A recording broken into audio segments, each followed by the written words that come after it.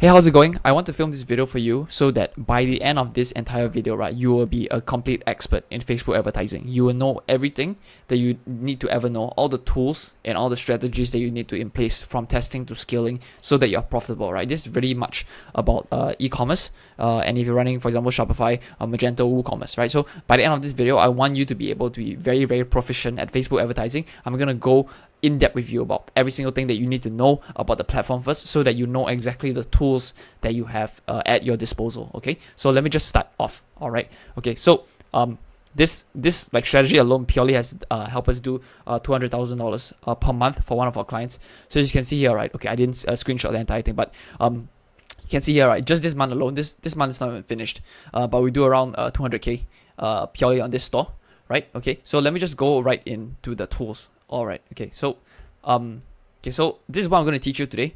I'm going to teach you how to do interest targeting, the campaign ad set level, and ad level, how to actually launch the ad, the testing phase, the break-even ROAS, scaling, how to scale your ad spend, how to do vertical scaling, so increase the budget, or horizontal scaling, so you are able to maximize the performance, lookalike audiences, retargeting, as well as this is like technical campaign budget optimization, as well as ad set budget optimization. All right, so different things that I'll need to teach you as well. Okay, so how to actually launch the ad. Let me just go in, and every single time I have like a small thing that I need to teach you, I'm gonna go into the ads manager as well, so that there's a demo for you to see and you can follow along. Okay, so how do you actually launch an ad? Okay, so for example, I'm in ads manager right now. On the left hand side here, you can see there's a green button. It's called create. Just press create. Okay, and it will bring you into advertising into the manager right here. Okay, so from here, this is the top down. This is when you want to either create a new campaign here or you're using an existing campaign. Okay, you definitely don't want to do switch to quick creation because you want 100% control of your campaign. So first, if you're already using an existing campaign, you can press this, but I'm going to create a new campaign right now. Okay, generally for e-commerce, we want to just run conversion campaigns. We don't care about anything else. So you just press conversion right here. Okay. Afterwards, you just need to name your campaign as well as give it the budget for the campaign. Okay, as well as choose campaign budget optimization or not. Okay, in this place, I'm going to talk about that in the future, like later on in this video as well, but I'm going to first turn it off first. Okay, I'm just going to name it conversion test. Okay, and I'm just going to press continue. Okay, so what that will do is we have done setting up the campaign level. Now we're going to the ad set level. The ad set level is where you're doing your interest targeting and everything. Okay, so at the top here, you just create or change the name of the ad set. Okay, the destination is what is the objective that you want. In this case, for e-commerce, we want them to go to our website, so we press website. Okay, for this pixel here, this is my like agency account. I don't have the option of purchase, but normally you are able to choose an event, right, and then you can go and select purchase. Okay, so in this case, my one doesn't have purchase and it's red in color. But if you're running e-commerce store and you have already some purchases coming in, this will be green in color. Okay.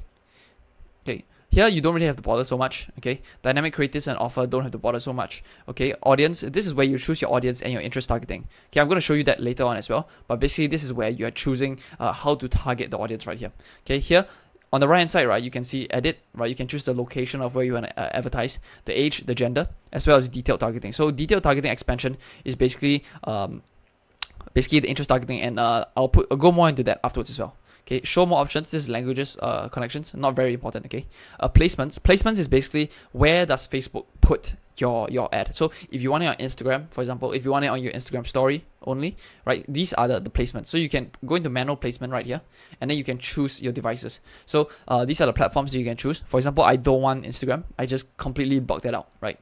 Or if I want Instagram, then it'll come back. Okay, then you can actually choose exactly which place that you want to advertise in as well. Usually, we'll just let it run on automatic placements. It's recommended, right?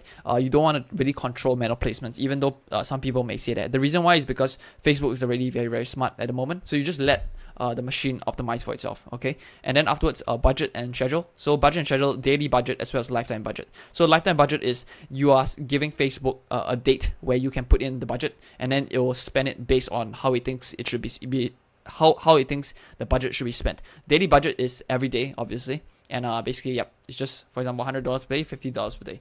Okay, yep. Okay, on the right hand side here, right, you can see the audience size and the potential reach. So this is the potential, the size, basically the size of the audience that you are choosing. Okay, it's not the amount of people you're gonna reach, it's the size of the thing. So for example, I click this off, right, and then for example, I wanna choose dogs. For example, dogs. Okay, I'm pressing dogs here. Okay, as you can see, right, the audience size changes as well. So there are 100 million people on Facebook in the United States, 18 to 65, who are potentially interested in dogs. And that's my potential reach of the audience. That is not the audience that I'm paying for. Okay, so at this budget right here, $50 per day, this is the expected daily reach. So this is the expected 2.5 to 7.1K, and this is the expected conversions 8 to 24. Okay, so these are definitely very, very off because Facebook is wrong most of the time. So you don't have to worry about this. It's just giving you an estimate of how big the audience size is. Okay, and then afterwards you press continue. Okay, after you choose everything on the ad set level, and on the ad level, this is where you actually put in your photo, your creative, your copywriting. So at the top right here, you see ad name. This is the name of the ad so that you can label it. Okay, and then you can see here like the Facebook page is the Facebook page you're gonna use then when they advertise. Okay, the Instagram account as well. So when people scroll through their phone, right, they see this exact account, and this is the one that you're using. Okay, on the left hand side here, this is create ad. If you want to use the existing post that is already being live and pushed out, published already, right, you press existing post. Right, in this case, I'm gonna use create ad. Okay, use mockup. I rarely use it at all. Okay, so I won't even bother with this. Okay, create ad. Dynamic formats and creative. When using a catalog, deliver the format, text, and media likely to resonate with viewing your ad. Okay, so dynamic formats and creatives, I don't use it very often just because I like a lot more control in what type of creative you're gonna put out. Okay, but that's an option for you as well. Carousel is basically the scrolling thing. So there are a few pictures, right, on the platform, and then once you scroll through the gallery, the person can see the multiple images, right, just like this. This is what a carousel is. Single image or video, quite self-explanatory. Collection is the same thing. So right, so it's one big image and then a gallery at the bottom with scrolling. Okay, so let me just choose single image or video right here to really make things simple right now. Okay, so you can add your media here, create the video, or you can create a slideshow. Okay, so you can actually create custom videos within Facebook nowadays. So you can upload the photos and images first, and then you can create custom videos for that, right? You can just add an image, add a video right here. Okay, the primary text is basically the main copywriting. So the main text, hopefully this comes up right here. But basically, it's the main copy, the first thing that people see on Facebook, right? On Instagram, it's image first, right? Then below you can see this primary text. So it's very different for different platforms as well. It's more important for Facebook, right? Headline is the thing that's beside basically beside the call to action button, right? Description is optional as well, and then destination, website, or Facebook event. You just choose website, okay? And this is very important, like website URL. Website URL is exactly where the person, when they click on the ad, right, where does that website go to, right? So this is very, very important because it needs to be consistent and it needs to go to your landing page or your e-commerce store right here. Okay, display link, I don't even touch anymore. Call to action, right? You just literally select anything. But if you're running like e-commerce, you want them to buy now. So is it book now? Play game, shop now. So you probably choose shop now for e-commerce, right? Okay, edit stories, background colors. So if you know on Instagram stories, right, there's actually a background color and you actually can customize this as well. Languages, if you want different languages, different countries, right? And this is very important. Okay, so once you set up your Facebook pixel and stuff, right, you need to choose the actual pixel. So in this case, my pixels are already here. So that's why it's firing green, right? So you need to ensure that this is selected. Okay, let me go back to the slides. This is how you basically launch the ad. Once you're done, right, you actually just press confirm and you just launch. So it's not very, very difficult. At first, I'm going to go into other things as well. Okay, so how do you do interest targeting? Okay, so just now I was talking about interest targeting on the ad set level, and interest targeting is basically very, very simple. People try to complicate things, but don't complicate things. Actually, less is more. The more simplicity you have to your interest targeting, right, the better it is, because you're not confusing your Facebook, the Facebook pixel. Okay, so how I normally do it, I use very broad audiences. So anything that's more than 1 million in size, the reach, right, the bigger the better. What I mean is anything more than 1 million as well, I'm very, very happy to use it. The reason why is because when you scale your budget in the future, right, the budget is only going to spend up to that reach. So if you only have, like, for example, 400,000 people in your ad set, at the ad set level, right, you only can reach 400,000 people right? And they're gonna keep seeing the same ad over and over again, so it's gonna be less effective. What you want to do is actually increase the audience size so that there are more people you can reach in the future. Okay, so right, so the bigger the better. Okay, I'll also put it as generic. Okay, so I'm gonna show you later as well. And one audience per ad set. Okay, use very obvious interests. Okay, and don't do flex targeting. So I'm gonna talk about that right now. So as I was saying just now, right? This is the detailed targeting section in the on the ad set level, right? Ad set level, the second one. Okay, go into the detailed targeting, and for example, dogs, right? You can see dogs, 100 million people, right? That's that fulfills my condition of, okay, it's very broad. It's a generic, right? It's generic. One audience per ad set, right? So if it was 2 audiences per ad set, right, I would do like dogs and pets. Okay, so there's 2 audiences per ad sets. What you not want to normally do is just do 1 audience per ad set, and the reason why is because you want to isolate exactly what is working and what is not. If it's not working, then obviously I don't know whether it's dogs or pets that is good or that is bad, right? So I want to just use 1 interest per ad set at one time, so that I don't confuse myself in the future when I make decisions. Okay, obvious ones. What I mean by obvious ones is that, okay, if I'm advertising a dog collar, for example, I'm just gonna use dogs like that. That's literally all. It's not really difficult at all, right? So you just choose dogs here, right? And then this is 1 ad set. On another ad set, you want to do, okay, come in here, press suggestions.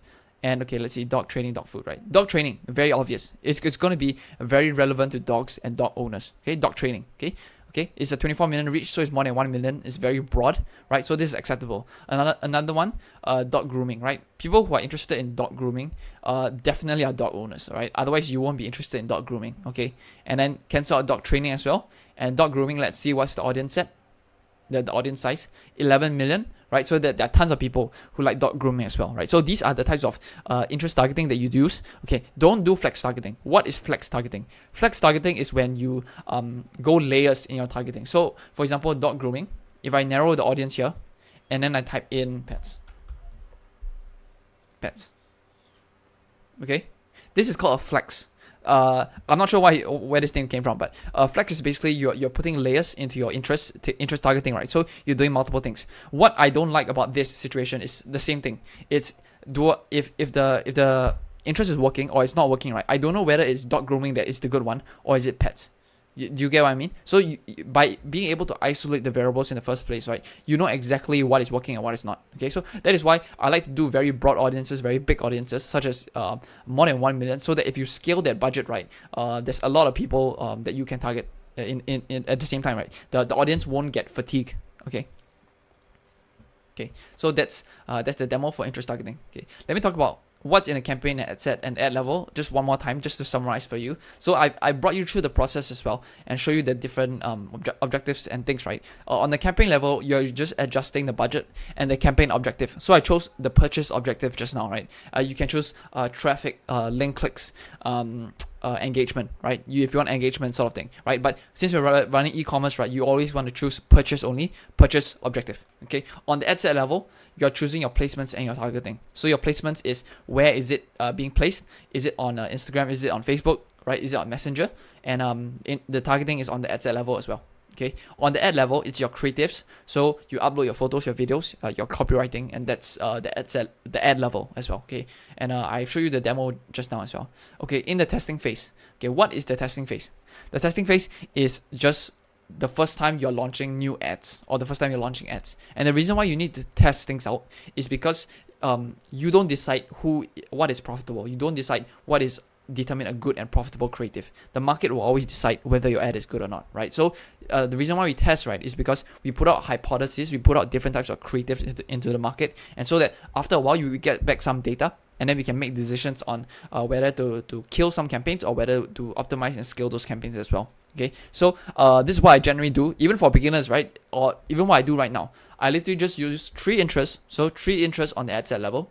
Okay, have 3 different creatives per interest. So, right, so for dogs, 3 creatives. Okay, I run it for 3 days. Run it for $50 to $100. Okay, and do not change anything on the campaign after you have launched the campaign. This is very important because if you change something on the campaign, right, you don't know whether the data is credible or not, is reliable or not. You need to let it run for a few days so that you can basically make good decisions, right? The data needs to be statistically significant enough for you to do anything with it, all right? So you better have some budget put towards it first before you make any decisions to scale or you kill those campaigns. Does it make sense? Yeah, okay. So that's basically the testing phase. Okay, so after 3 days, treat it like the stock market, right? The more you look at the numbers, right, it doesn't mean the stock is gonna go up any further. It's the same thing for Facebook ads, right? So just let Facebook do its thing, let it optimize in the meantime. Okay, so after the 3 days, okay, let me show you the diagram for testing phase, right? So for example, on the campaign level, we have campaign 1, we have dogs, pets, golden retriever, for example, right? And then, as I said before, 3 interests, 3 creatives. So 1, 2, 3, for example, 3 interests, and then 3 creatives. So 1, 2, 3. Okay, that's how it looks like. Okay, break-even ROAS. What is break-even ROAS? Break-even ROAS is the ROAS you need to hit to stay profitable. What does ROAS stand for? It means return on ad spend. Okay, I'm going to show it to you afterwards as well. So for example, you're selling a $100 product, and then the price of the product is $30, right? So there's a $70 margin that you can play with, right? So you can spend up to $70. Otherwise, you're losing money, right? Make sense? You're producing the product for $30, and $70 is your profit margin. Okay, your break-even ROAS is calculated by this: a selling price over the profit margin. In this case, this break-even ROAS is 1.42, right? If you're too lazy to actually figure it out, then I also have this Google Sheet for you. It's a ROAS calculator. You actually can get it if you join our group here, facebook.com/groups/OXG media, and then on the, basically in the notes section, in the unit section, you can get all of these materials as well. So if you're interested, you can click the link in the description below to check it out as well, and you can basically plug it in, right? So for example, $130 product, for example, your product price is $50, right? So what's your break-even ROAS? As you can see here, right, on the yellow highlighted one, your break-even ROAS is 1.63, right? So that's basically the amount, the ROAS you need to hit so that at least you are not losing money at all. Okay, so it's very, very important to understand your break-even ROAS as well, right? And that's the calculator demo. Okay, for the break-even ROAS, right? For the ROAS, where do you find ROAS? Okay, so for example, I'm in my ads manager right now. On the right hand side here, go to columns. Okay, below here, the third selection from the bottom, press customize columns. Okay, sorry, it's a bit slow. Okay.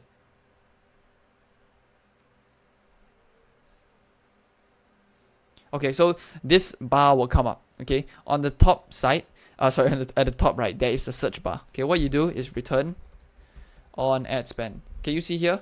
Purchase ROAS, return on ad spend.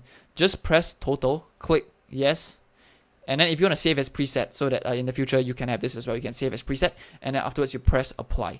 Okay, in this case, I already have my my columns set up in place, right? So this is my custom column right here. It's called ecom.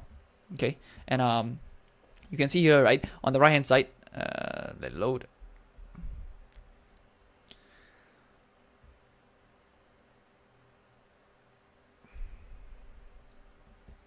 Okay, so can you see here? All of my ROAS is being loaded up here already. So you can see purchase ROAS. You can see right here my purchase ROAS, right? So for example, in this case, right, if the purchase ROAS was 1.42, you can see here anything that's below 1.42, right, it's not profitable. But in this case, everything is above 1.42, so it's definitely profitable. Okay, does that make sense?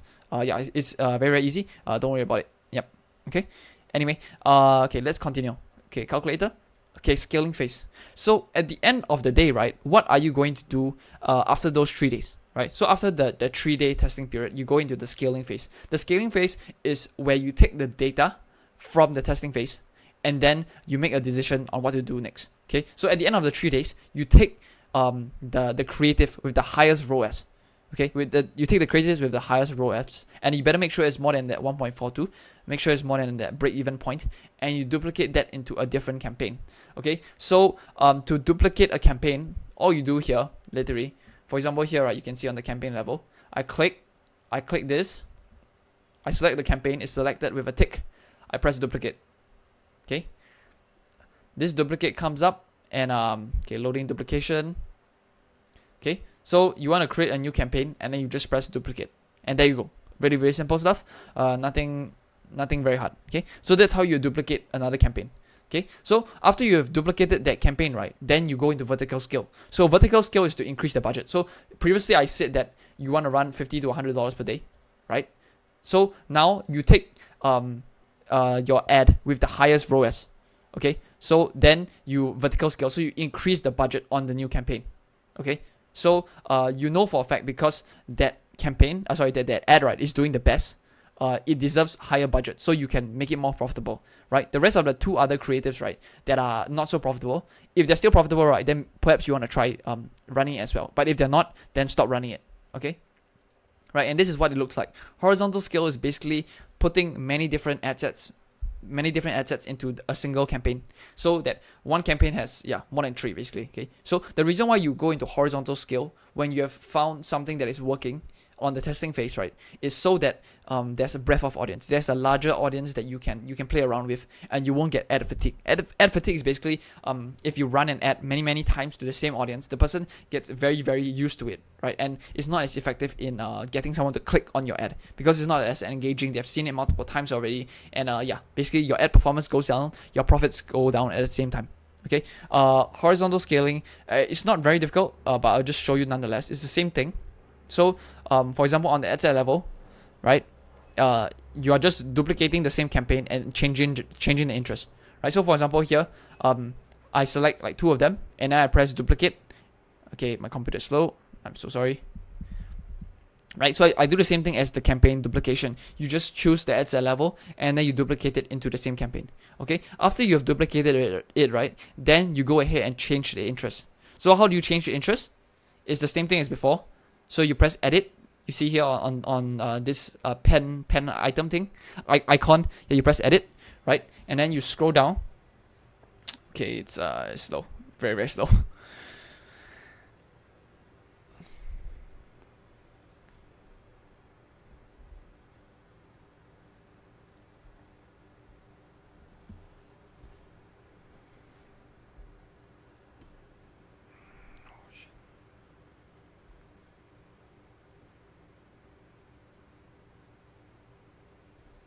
Okay, then it's finally loaded. Okay, then afterwards you go and change. Go ahead and change your interest once again, right? So if previously you on the duplicated ad set, right, you are running dogs, then now you want to put in dog whisperer, then you change it to dog whisperer. Okay, that's basically it.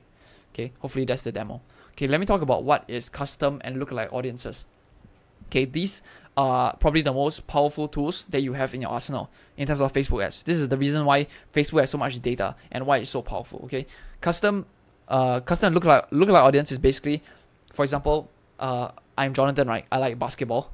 I like marketing, for example, right? So a custom audience will put 100 Jonathans into one bucket right here, into one custom audience. Okay, the lookalike audience will take that 100 Jonathans, right, and find, for example, in the Singapore market, in the United States, millions of other similar looking Jonathans, and that's a lookalike audience. That's all, right? So this a million Jonathans like marketing and basketball at the same time, right? So that's a lookalike audience, basically. Okay, it's basically creating a population mirror of a singular population size, something like that. Does that make sense? Hopefully that makes sense. Okay, so what you want to do here is create a custom audience of all of your purchases, right? So people who have bought from your store before, from your e-commerce store, then you want to create a custom audience, because you know for a fact, right, those 500 to 1,000 people, they are very qualified. They are your ideal customer persona, and you know that people like who have the same characteristics, like basketball and like marketing, right, for example,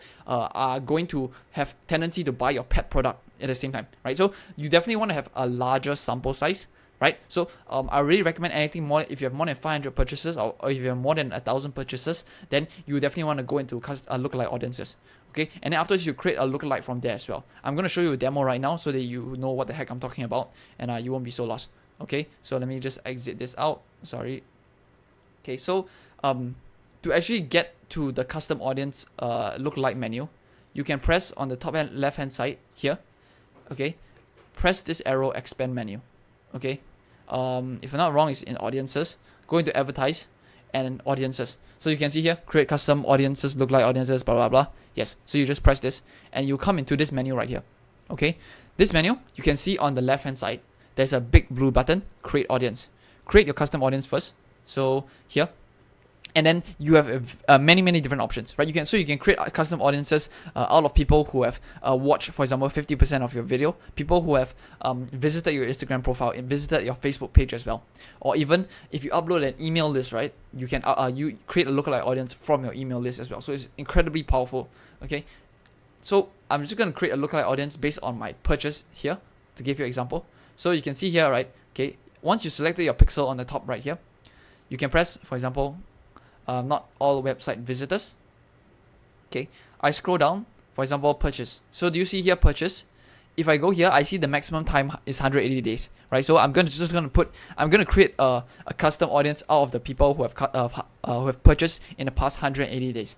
All right, and then I will just put sample, for example. You can name it anything you want, honestly. And I'll just put purchase, and then 180 days. Okay, and then I'll create the audience. Okay, this is going to take a bit of time, so probably around half an hour for Facebook to actually collect all of the data for you. And that's why you see on the here, right, this column, this size, it says populating, right? You're going to let it populate for a while so that you know that the data is coming in. All right. Okay, yes. So afterwards, after you have like populated this thing, right, press the custom audience you have created in the past, press the left hand side blue icon again, and press lookalike audience. Okay, so in this, you will press and select your basically what you have created in the past. Okay, and then so for example here, let me just choose anything random. Okay, and then choose the audience location that you want for the lookalike audience. So for example, you're running to the US, just select US. Okay, and then select your audience size. So what this is basically is how qualified your audience is compared to your first sample size. So this 1,000 Jonathan sample list, right?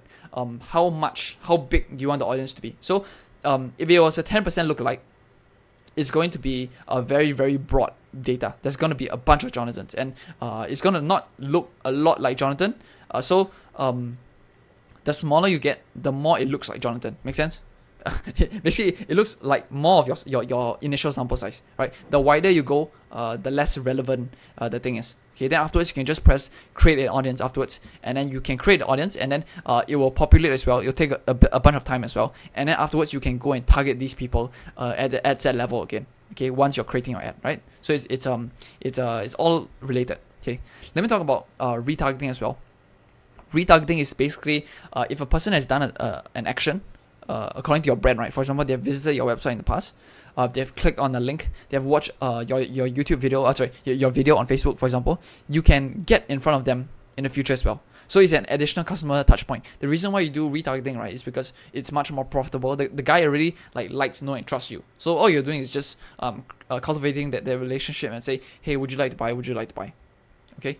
So these are several factors you can retarget, but basically I've showed you just now already. The retargeting audience, right, is everything in custom audience right here. So you can retarget based on an email list. So you can upload your email list to Facebook, and then they'll match it for you, right? Or they have watched a few of your videos, or visited your Instagram page, right? So let me just show you right here, for example, video engagement custom audience, right? Okay, so you press browse, and then you can press, for example, people who have watched 75% of your video. Right, so if, for example, you had an hour-long video, and obviously if the guy has watched like 75% of that video, you know he's extremely qualified. He's a very qualified potential customer, right? So you can press confirm, right, and then select how much the look back days. So people who have watched 365 days back, right, and then you can just select label your name, and then you can create your audience right here. Okay, so that is retargeting. Okay, that's the demo. Okay, the last thing that I like to say, because I'm losing my voice, is campaign budget optimization and ad set budget optimization. Let me show you the visualization of what it is, and don't have to worry about the tactics and the strategy, because ultimately, even if you use either or, right, it doesn't matter. What matters is your creative. What is the photo, the video that you're actually putting out in there. Okay, so campaign budget optimization. You've seen this. You have just seen this just now as well. So when we went to create here, right? Okay, give it a sec. Alright, so if you remember just now, when we created a new campaign, right? For example, we choose conversions. Okay, we choose conversions.